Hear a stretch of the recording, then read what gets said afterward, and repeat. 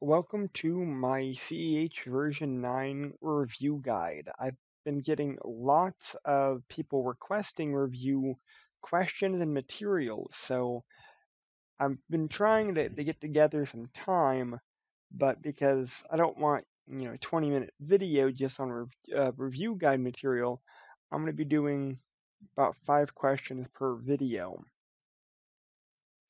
Uh, like I said in my welcome guide, I'm kind of going through the questions in general that I remember or that I've seen on a lot of study material that I thought were really important concept-wise, and that's the purpose here.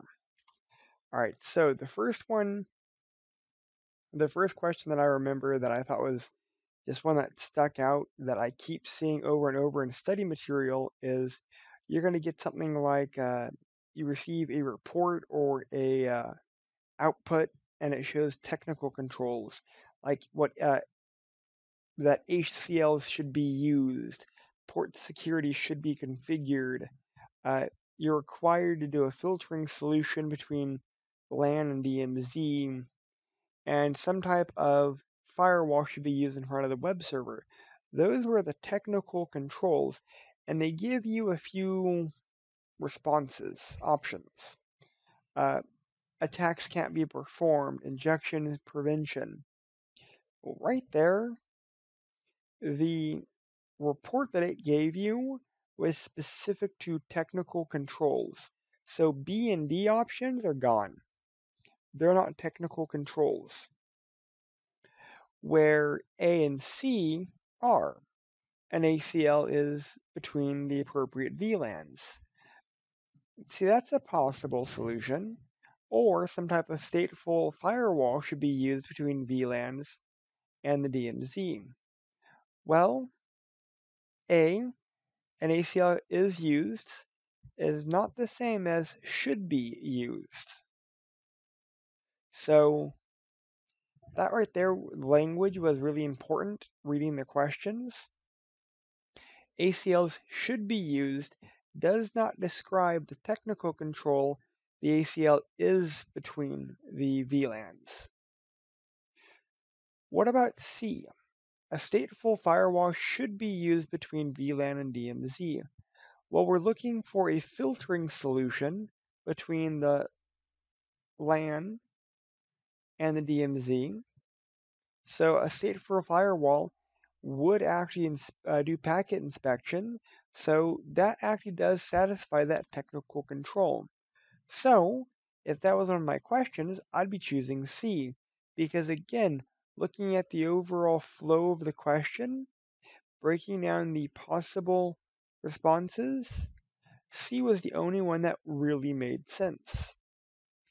A could have made sense, but because it's a statement of it's there, that kind of does not correlate to the should be there, but is there.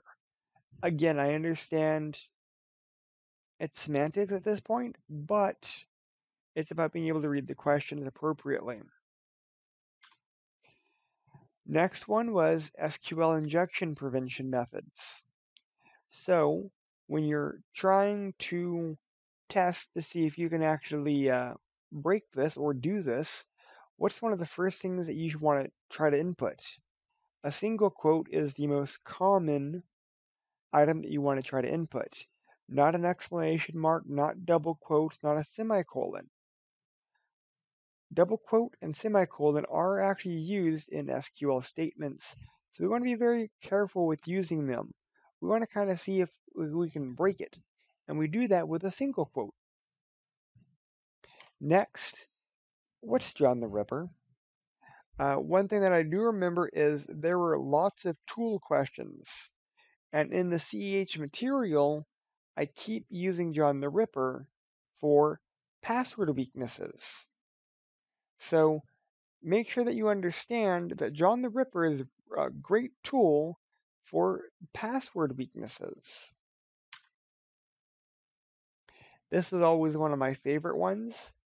You're trying to connect to a wireless access point and nothing happens. You can see the network, you just can't join the network. And honestly, typically, this is one of two things. Is there a MAC filter there? Or is there no DHCP or no IP information? When you are trying to connect and you're not getting anything, realistically, the first response is probably the MAC filter. But if you want to do this step further and you try statically assigning yourself an IP address and you still can't connect, MAC filter. But if you statically assign yourself an IP and you do connect, then it's not MAC filter, it's no DHCP. But again, typically when you're trying to access a wireless network and you aren't getting an address, MAC filter is typically the first option. Last question in this review is authentication factors.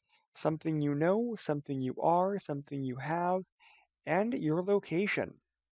Those are the big four. Multi-factor will use a combination of two or more of these. ATM, something you know, something you have. Your PIN number and your ATM card. You could actually restrict your ATM to only be used in the city that you live in. That would be something you know, something you have, and your location. Because that PIN and that card and the PIN number can only be used in the city you live in. That now narrows it down to your location.